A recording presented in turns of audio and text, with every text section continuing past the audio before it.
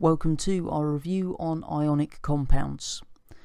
So previously we've looked to see how ionic bonds are made, and anything that's joined by an ionic bond is known as an ionic compound.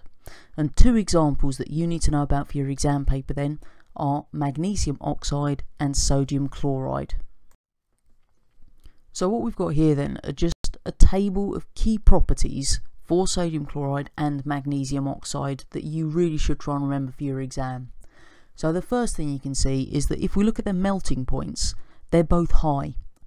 If we look to see if they dissolve in water, sodium chloride, which remember is just our normal table salt, will dissolve in water.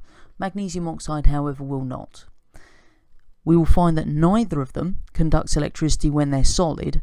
However, if we melt them, so make them molten, then they will both conduct electricity.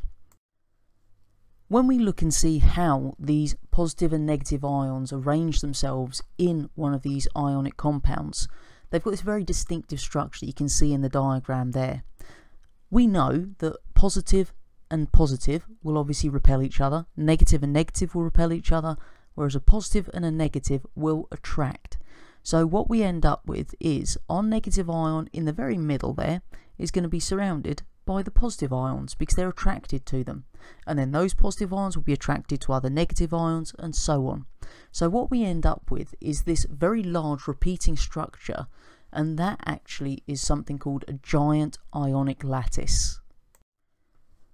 We do need to be able to explain why these ionic compounds have certain properties.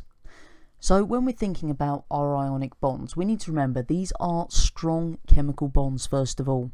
If we've got a strong bond, that means in order to break that bond, we need an awful lot of energy. So because we'd have to put a lot of energy into the compound in order to break those bonds, that means that these compounds have high melting points.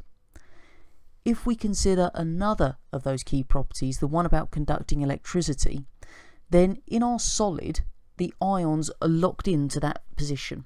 So they're held very firmly within that giant ionic lattice structure, which means that the ions are not able to move.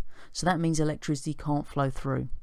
However, if we actually change it into a molten liquid, so we melt it, or we dissolve them, then what we find is because the ions are free to move, then we're able to conduct electricity.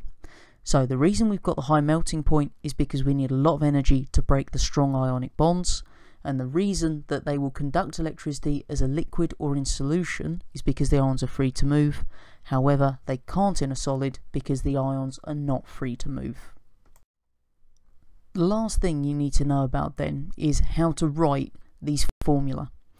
So what we've got to remember as our first rule is that the number of positive charges must equal the number of negative charges.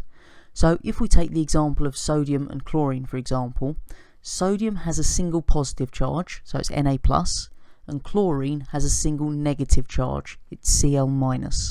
So because there's one positive and one negative charge, they just join together to make sodium chloride, which is NaCl.